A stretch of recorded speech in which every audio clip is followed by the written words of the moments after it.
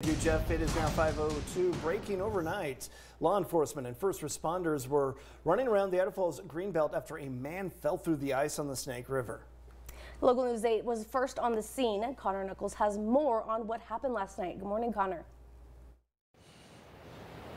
Good morning. Idaho Falls police received a call around 7:30 last night that a man fell through the ice on the Snake River here at the Idaho Falls Greenbelt.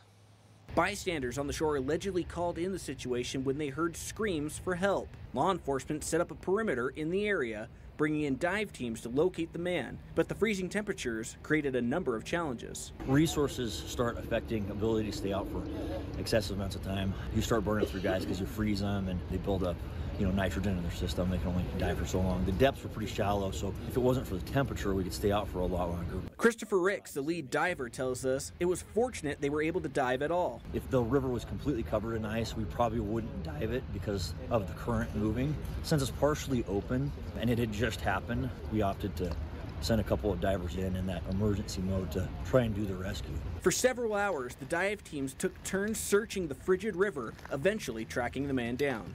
Fourth and probably final diver for tonight, was able to locate the victim on the bottom.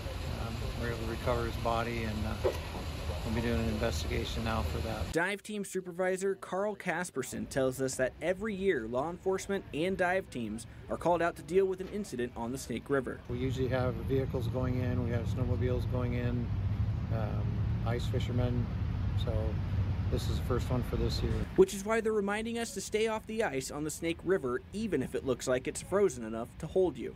It's hard to judge exactly how thick the ice is on a river. This location right here, the water is still moving with a pretty decent current, which limits the strength and development of ice on the river. And it can change how thick it is from spot to spot, making it extremely dangerous.